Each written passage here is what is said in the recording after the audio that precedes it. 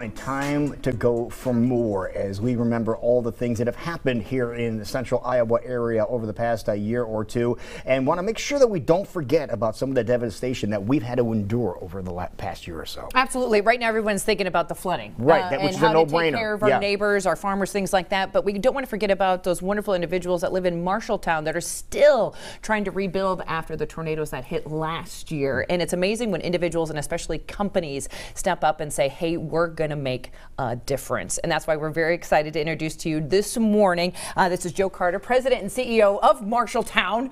Maybe that's confusing. It was for me when I first heard it, but we're talking about Marshalltown USA. A company that's been around for quite some time. Yeah, 129 years making construction tools for brick, concrete, drywall, tile, asphalt, all sorts of different construction areas. Yeah, and your tools are found all over the world. I mean, they've been so popular and are so respected. It's a great thing to have a product here that's based right here in Marshalltown. Yeah, thank you so much for saying that, Lou. You're absolutely right. Even though we're a small name, maybe even in Marshalltown or even in the state of Iowa, less than 1% of our sales occur in the state of Iowa. So if we go to the concrete trades in Ireland or New Zealand, pick a country outside the U.S., they still immediately know our name. As soon as you say Marshalltown, they know where we're from.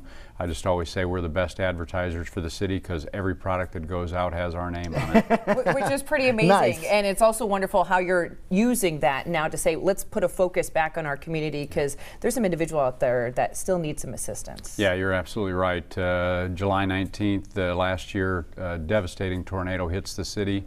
And we're still recovering. A lot of bricks still down in the streets. There's still piles of bricks, really. Yeah, there really are. I haven't been there in a while, but there's still signs of the tornado hitting. Yeah, the old Iowa wholesale building still has not been renovated. The group that owns them is still working on getting their funding and everything else plans ready to go, and so we've got a lot of buildings still down, demolished, so a lot of holes in the ground and a lot of flat dirt. Wow. So it's still a tough time. A lot of blue tarps up on a lot of homes still. Well, I was going to say homes still needing some assistance as well. So let's talk about a book that you originally started with your daughter, we want to say, to kind of be an educational aspect for kids and to kind of get them excited about the construction company. But now it's taken a whole new turn. Yeah, absolutely. 2002, I didn't really remember that until I pulled out some stuff that I want to do with the book. I wrote the book originally.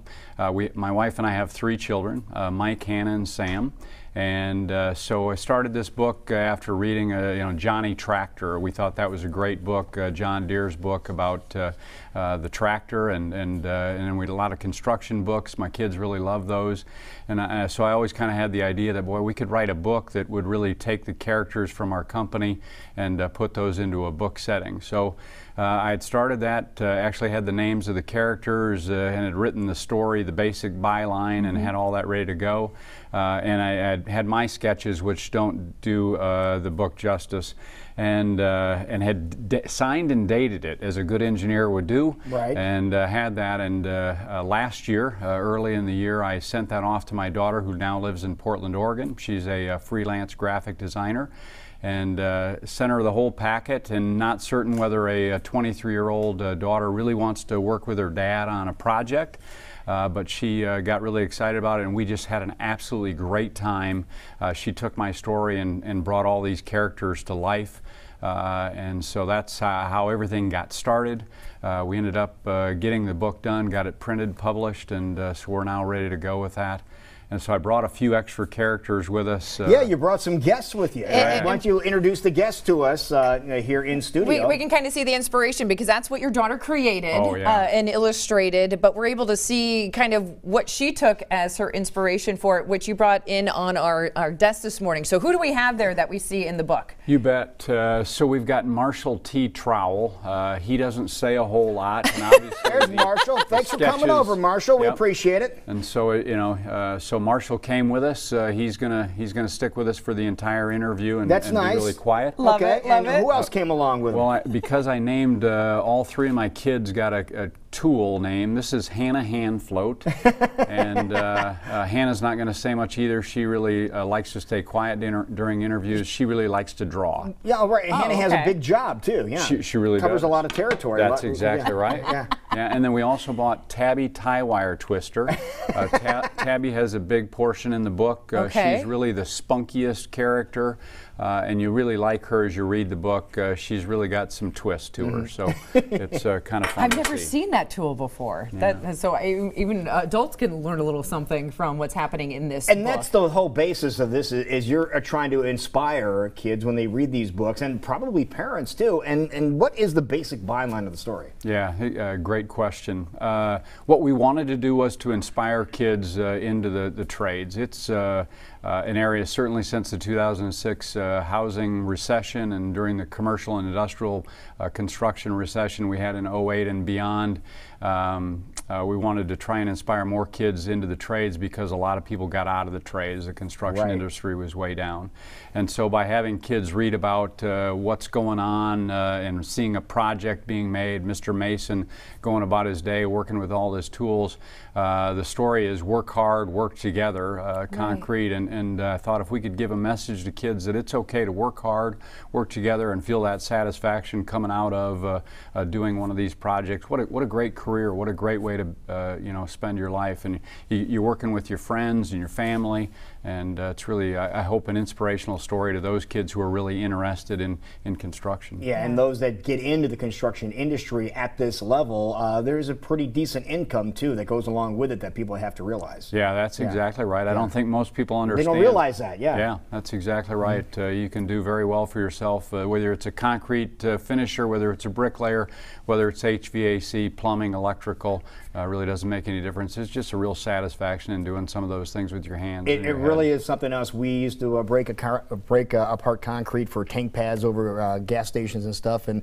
when you're low person on the totem pole, you got to take those pieces of concrete and hoist them up into the back of the truck. But eventually, you work your way up where you can actually finish the concrete. And what a satisfaction that is when you finish a great job. You're exactly right. Yeah. Well, and a great message: if you work hard and work as a team, great things can happen. And that's what we're hoping and asking of community members to think about purchasing this book, because proceeds are going back into the community. So you created this book as an educational tool and a wonderful message, but let's talk about how you're now putting that back into Marshalltown. Yeah, thanks. I think if the tornado doesn't occur, certainly this doesn't come to our mind. Right. But after the tornado and seeing all the devastation and the people that had to live through that, and what still is going on with the rebuild, we wanted to take a portion of our proceeds that we're going to get from the book, or we hope we're going to get from the book, and put that towards the Rebuild Iowa or Rebuild Marshalltown after the tornado.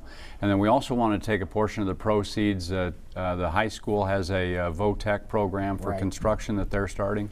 And so we thought those two are really near and dear to our heart, taking care of our community, but then also trying to put an emphasis towards what's happening with VOTEC and the construction trades. Yeah, Joe, what is giving you the most satisfaction after creating this book and seeing it in front of us like this? Well, I think there's a few things that really give me satisfaction. Number one is being able to do this job with my daughter was absolutely the most delightful experience. I couldn't be more proud.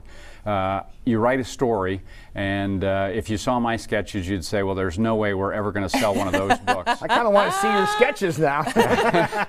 And we just had so much fun doing the book and really enjoyed all that. But to work with your daughter and spend that time and be able to accomplish something was really something that's near and dear to my heart. And so to me, that was the best thing. But then coming out of this, I hope with what we've done that there can be some excitement, and we're seeing a little bit of that on social media. Some got some advanced reader copies, and so we're seeing some nice posts come back, some kids enjoying the story. Nice. Saw a picture yesterday of a young guy who was sick at home with his mom, had a chance to read the book, and he got so fired up after he did that even though he was wearing his Batman jammies, he put on his construction tool belt. He had a pair of pliers, a screwdriver. In his tool belt, he had a hammer was on the floor, and he had a reciprocating saw in his hand. And the mother posted that after reading Concrete by Marshall T. Trowell and family, that he wanted to go build some stuff. So he got out his tools. Nice. That's So, amazing. That has to that make you feel works. pretty Yeah. good. Okay, so let's get down to brass tacks. Where can we get this? So not only Yep. can we get the book, but we can also give back to the Marshalltown community. Oh, thanks for saying that. Marshalltown.com. Okay. That's where we That's can go pretty get easy. the books. I'm not sure I can remember that, but okay, Yeah. we'll try. Marshalltown.com. It should be on Marshalltown.com at least by noon, we think, today. Okay. So it's just going up. So this is brand new. This is brand new. Okay. Yeah, this is the first release, first time it's been out there for sale. No one's bought a copy yet. So Marshalltown.com, and then we should be on Amazon by the end of the week, is what I understand. Okay. So those two All right. places. I think everybody in the construction industry should get some of these books for the kids in their family, or maybe their nephews or nieces, and get them involved, because this is a great idea. Yeah, everyone needs to get a purchase of this book, because you know that proceeds are going back into the community of Marshalltown, helping them rebuild after the devastation last year with the tornadoes, and also the school system to say, hey, there's great opportunities for you in the construction world as well. Yeah, exactly right. Wonderful. Thank you. Well, thank you so Thank much you. for joining us. Thanks for this everything you do, Joe. morning. Appreciate Absolutely. Really enjoyed it. Thank you for Appreciate being it. here. Thank you. All right, we're going for more here on Iowa Live this morning, saying you can do more for our surrounding communities, and it's as simple as buying a great book. You're watching